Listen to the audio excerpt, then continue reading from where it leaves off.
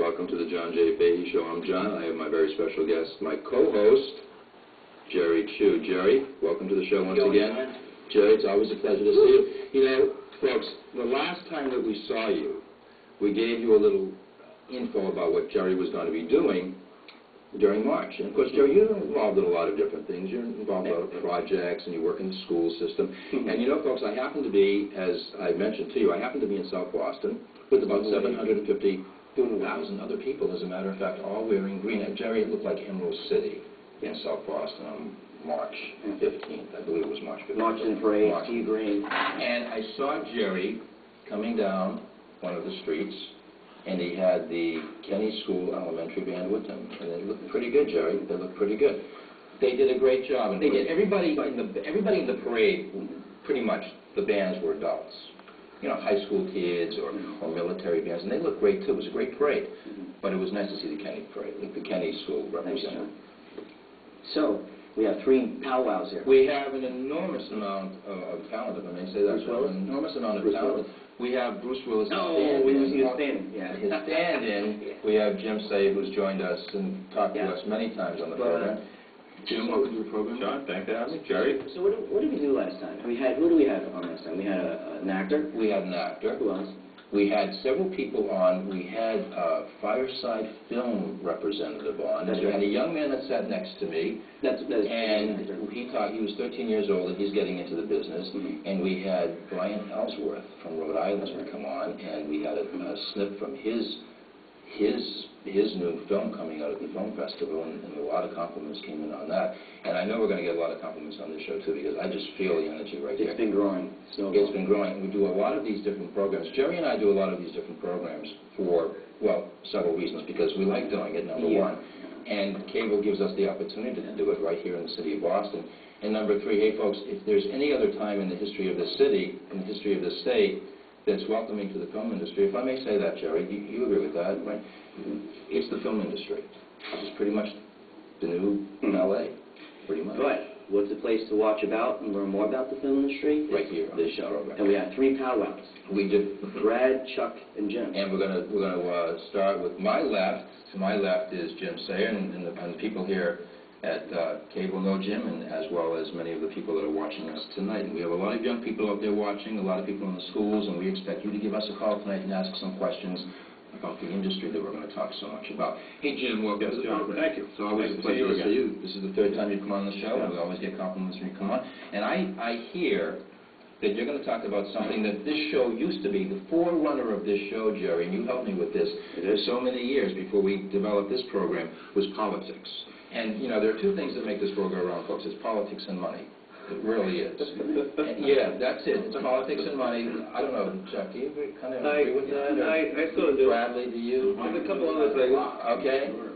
So Jim is going to talk a little about a few other things, too, but the politics behind, like everything else, the industry. To my right is a young man, Chuck Slavin, who's been in the business for a while.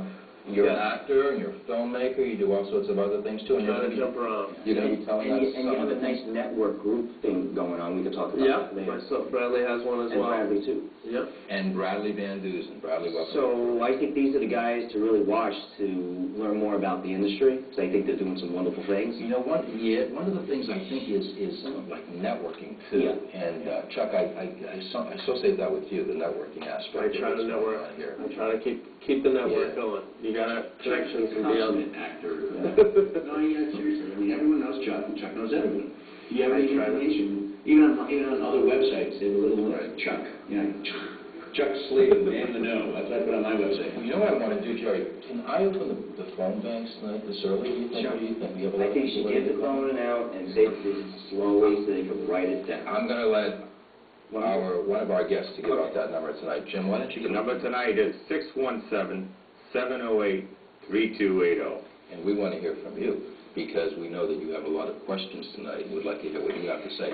I'd like to ask, Jerry, where do we start? Where do we start? We can start with this guy. Okay, we'll start with Chuck Slavin. Chuck, welcome to the program. Thank you very much, guys. Thank you for having me on the show. Chuck, you've been in the business for a while, and for people that are watching, they want to start in the business. And I hear that if you do something very special, Jerry and I were talking about this a little bit, and I want you to elaborate on it. You do something very special for fellow actors, and we can all say that about ourselves here. The fellow people, your actors, your fellow actors, the people that want to be in the business in this area, they can all tap into something that you have. You play, if I may say, you play a role in it. Yeah, well, I have two things that I do. One is a network I have on Facebook. It's called New England Talent and Crew.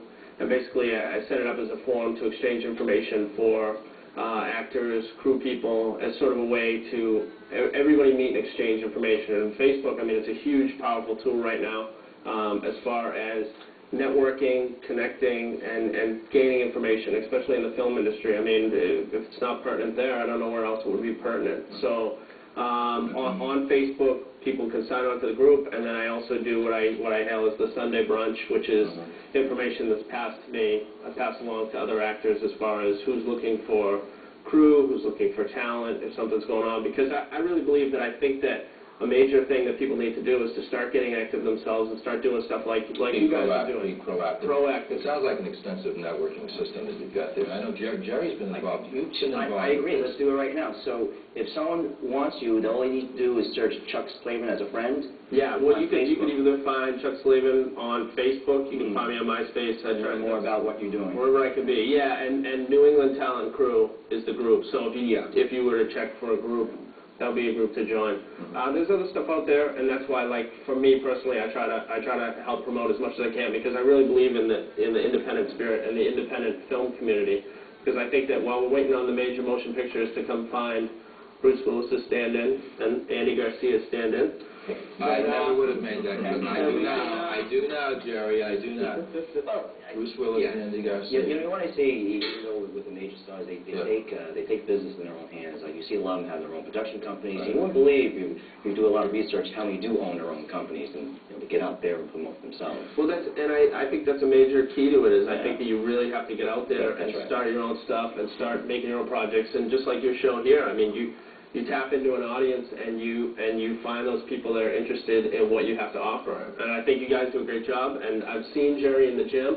We work out at the same gym. I run like this. And he runs like crazy. He's a hard worker. But people know each other outside the business too, which is good. And that's where networking comes in. Yeah. So you're proactive behind the scenes as well as involved. And he is also a veteran, Wangan talent too. Right. So you're good at what you do. You act as well. Well, I do anything I can. I mean, I've done extra work. I've done stand-in work. I'm a big proponent of just get on set and try to get yourself on set. And no matter what it is, if you can find a way onto set, whether you're sweeping the floor, get on there and then be part of it and be proactive. And like I've done my own film, and I'm starting to work on more of my own film.